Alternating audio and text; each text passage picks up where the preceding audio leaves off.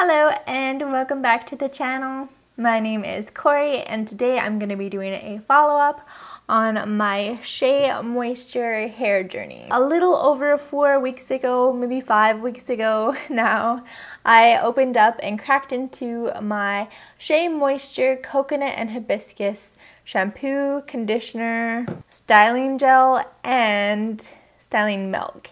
And I have some thoughts and opinions to give to you. I feel like today I'm having a really great hair day, and this is pretty conducive to what I've been experiencing while using this hairline product. Especially if you compare it to when I opened up the products, you can see my hair looks a lot different, even though I was styling it pretty much the same. In terms of my hair routine this past month or so, I have been using the shampoo and conditioner in the shower. And then when I get out of the shower, I apply the curling gel souffle, get it in my hair, plop my hair overnight with just a t-shirt, and then in the morning, or when my hair is dry enough that I need to get going, I use the curl-in style milk. I feel like my hair is really nice and silky and that it really holds a good texture. I feel like the gel is nice because it's like a stiff hold. It doesn't get flaky or anything, and there's still movement if you don't completely break it up, which I struggled with the Diva Curl stuff. I feel like I have a good amount of definition, but also like smoothness. I'm not afraid to like run my hands through my hair to some extent, and still have nice curls at the end of the day. They really do look nice and shiny, and they're definitely a lot more curly than when I was styling it the same way with the wave kit. So the performance is really great, but I do have a couple issues with the products themselves. So first of all, the shampoo is like super runny. So I end up using 2 big handfuls, like almost overflowing handfuls, and then I put that through my hair. I really do like the shampoo. It smells really nice, and it's the runniest shampoo I've ever used in my life. It's very strange. If you shampoo twice, you'll get a really nice lather, which I really love. So overall, I really like this, and it smells great too. The conditioner, it's great that it comes with a pump. I'm not too sure why the shampoo doesn't come with a pump. And the conditioner is also really milky. It's more milky than the styling milk. I'm not sure why they call it a conditioner and not a conditioning milk or something. The problem is I use a lot of it, like a lot. It's not a super like coating conditioner. It's not gonna like wrap around your hair and everything. It's really gonna detangle it, and I guess there's probably oils in it that like help moisturize your hair. My problem is I use like 10 to 15 pumps of this. So even though it's more economical when compared to the Diva Curl stuff, I use way more. I feel like it's fairly standard when you've got curly hair and you're like flipping your hair over in the shower and like scrunching the conditioner into it. You might lose a little bit. So I find using 5 pumps at a time and then like isolating into the areas that I need really helped me not waste too much conditioner. But at the same time, I felt like I was putting a lot of conditioner in to get it coated over all my hair. And to be fair, I do have a lot of hair. I thought that was a lot of conditioner. I tried using less and I wasn't as happy with the results. So yeah, if I'm gonna use this, and I do love using it, I'm gonna use a shit ton of it. The smell and the tingle feel that you get from this conditioner is flippin' amazing. So I really liked that, but I don't know if it's very cost effective when you go through so much each time you use it. I will say I definitely feel like my hair doesn't get as oily as quickly as with the Diva Curl, and that I didn't feel like I need to use any sulfates in my styling process. Like with the Diva Curl, every so often I would be like, I need to get degreased. I need to use some sulfate shampoo just to like clean everything up. But I feel like the shampoo and conditioner do a great job on their own, and I only shampoo condition maybe like twice a week. Alright, so onto the styling products. The gel souffle. At first, I really hated this gel souffle, but I think I've learned to really love it and really appreciate how to use it. So at first, I was really confused by the consistency of the product because it seems to be very like, it sticks together and it doesn't stick to anything else. So when I was first using it, I would pick up a blob, start scrunching it through my hair and it would all come off onto my plopping towel. So I was very confused. But I think the key to using this is to really warm it up in your hands a little while before you actually start plopping it into your hair. So I grab a fairly large dollop and then I just spend some time like scrunching it between my hands, warming it up, kind of getting it from a jelly consistency to more of a liquid consistency. And then I go through and I like scrunch my hair basically, and I try to get it coated fairly evenly. And I think that this is the major reason why my hair like curls look so defined and so beautiful, and I think I really love this stuff.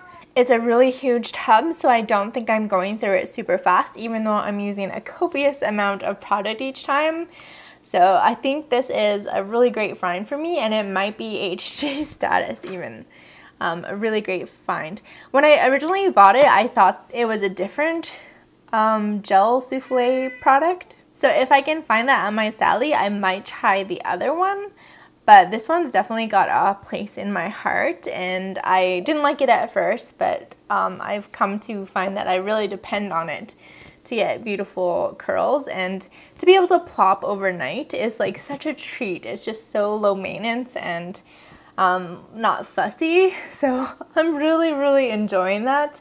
And yeah, I blame the curling gel souffle for giving me that option. And last of all, the coconut Hibiscus Curl and Style Milk. Now I have one major issue with this product, and that is it's so thick.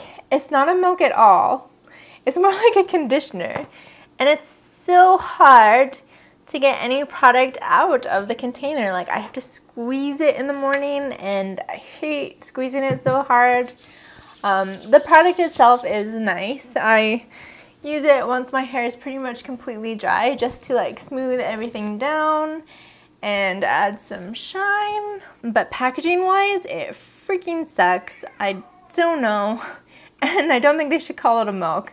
I think they should call it like a leave-in conditioner or a leave-in styler or leave-in cream even, because it's not milky at all. It's really thick and strange. So this is probably my least favorite product, just because of the packaging. I could just transfer it to a different package. This would be one that I feel like would be awesome if it came with a pump, so maybe I'll look into switching it out into a pump head. In terms of performance, I think it does work really well. Like I have really thick and like frizzy hair if I don't kind of tame it. So I think it does a really great job of kind of waterproofing your hair, if that makes sense. And adding a nice shine and kind of de-poofing all the poofy things. So I don't think I hate it as much as I think I hate it. It's just really annoying to use in the morning, and I wish it had a pump or you could just scoop into it to pick it up. But yeah, it's definitely good for thick curly hair. How is my overall experience with these products? It's really good. I use a ton more of the shampoo and conditioner than I would like to, just because I feel like even though it's I bought all 4 products for what, like $70, $75? I'm gonna have to check my previous video to see exactly how much I paid for all 4 of them. And it's been about 4 weeks. I have about like a third of both of these products left. The styling milks, like I only use a tiny little bit every time, mostly on my ends or frizzy bits. And this thing is like maybe not even a third used. And the gel souffle, again, I'd say maybe a third used to a half used.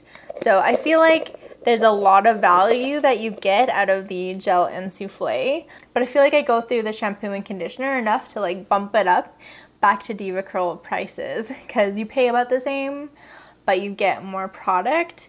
But if you use more product per session, you know what I'm saying? That being said, I think I definitely prefer all 4 of these products to anything from the Diva Curl products that I've tried so far. I really love it. I think my hair looks and feels very healthy, and it's probably the lowest maintenance that it's ever been after I figured out how to use the curling gel souffle.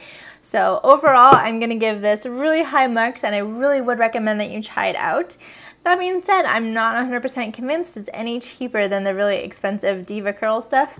And I'd say the biggest complaint I hear about the Diva Curl stuff is just how expensive it is. So maybe when I find my perfect routine, I can sub out the shampoo and conditioner for something more economical and just keep buying the styling products, which maybe make the biggest difference to my hair. But as you can see, very happy, very healthy, and I'm gonna give this stuff a 4 out of 5, maybe a 3.5 out of 5 if I was being really picky about the packaging on some of them. But okay, I love the result enough that I would like deal with that.